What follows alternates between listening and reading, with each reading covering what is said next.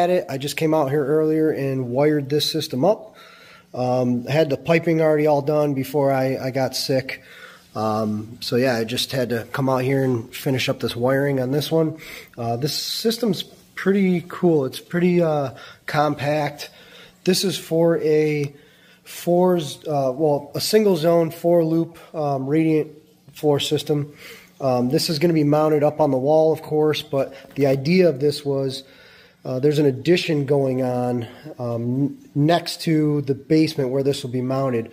So the idea is that the loops will be coming in through a new hole that will be cut in the foundation, and they're going to come in sideways and just loop right up into here. So that's why these are up top. Typically these are down lower for going down into a floor, but in this situation it's going to work out perfectly like that. So a good example of that, we can configure these however you need them. Every single